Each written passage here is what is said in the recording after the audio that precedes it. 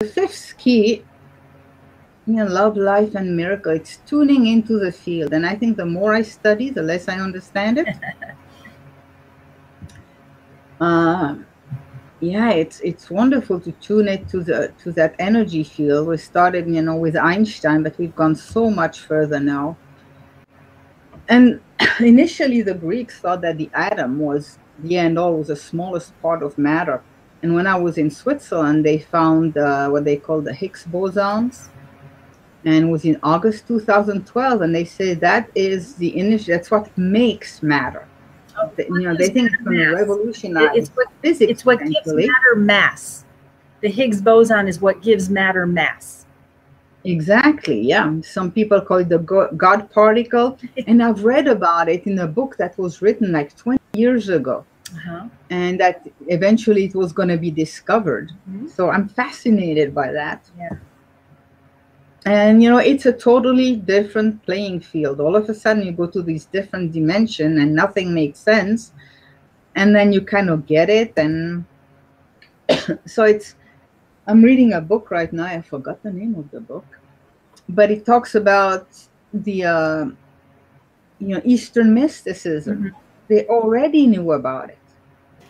But they go to a point where they don't have the words, and they have to use some kind of metaphors or poetry, because the quantum field, you have to experience it. You cannot really describe it.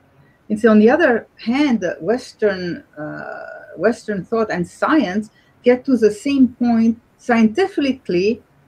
They have the formula, but they can't explain it. They can use words. Words just don't convey the quantum field. Again, both sides, the Eastern and the Western, you have to experience what it is to be in that quantum field.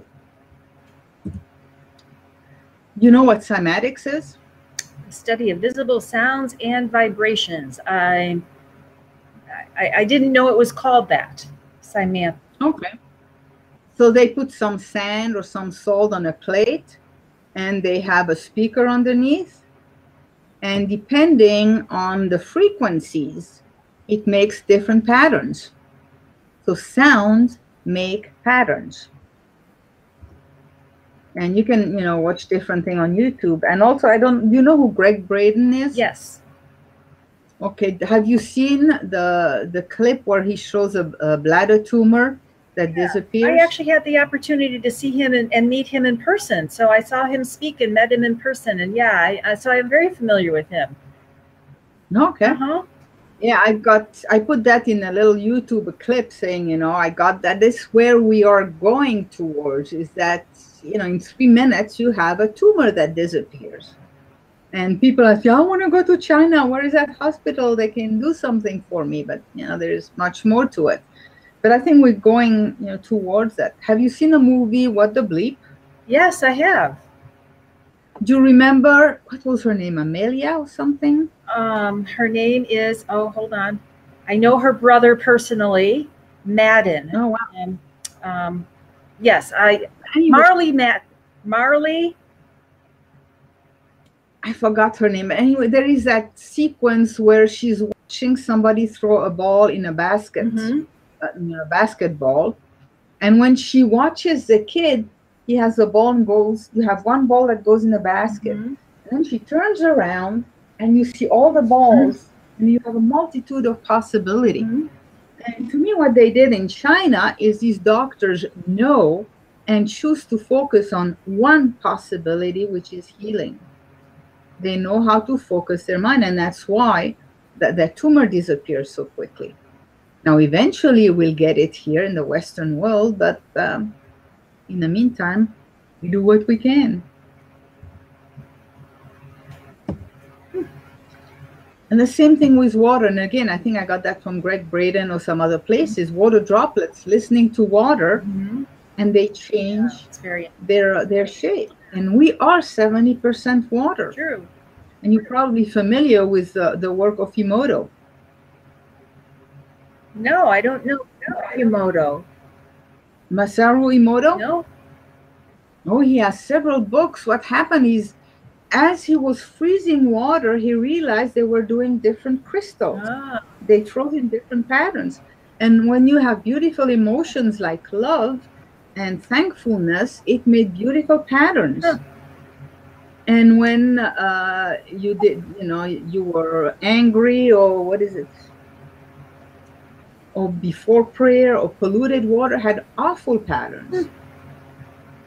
So you just go on Google and you're going to see hundreds of different patterns. And we are made of water mostly. Mm-hmm. So whether we feel in love with ourselves or angry with ourselves, that water takes different shape. And depending what shape it is, it can hurt us, make us, elated. Masaru Emoto, what is the name of his book? I'll find them after. I'll send you an email. But yeah. I've got two of his book, but just go and Google the Masaru Emoto and water, and it's beautiful crystals. I remember he also had water listen to music. And the music, the water does not like hard rock. It would make strange patterns. But tango, it would make a water crystal like two things together. Interesting. And then I had a client of mine she was Japanese. She actually worked with them, where they would take some water from a very polluted lake. They would pray over that water and then release the water in the lake. And little by little, the lake would clear itself and detox itself. So I think there's going to be some wonderful things happening in the world. There's all kind of garbage happening, but I think there is also very, very good things happening. So the reason I put all these testimonials is because, energy level up, losing 15 pounds, energized, sex life restored, stiff knee gone. It seems like, so many different things. I'm not a jack of all trades, but it's like a Swiss knife. The only thing I work with is energy. And food is energy. Emotion is energy. So if I can help people shift their energy, then they change. Like we said before, when you change your energy, you can do it on your own. You change your destiny.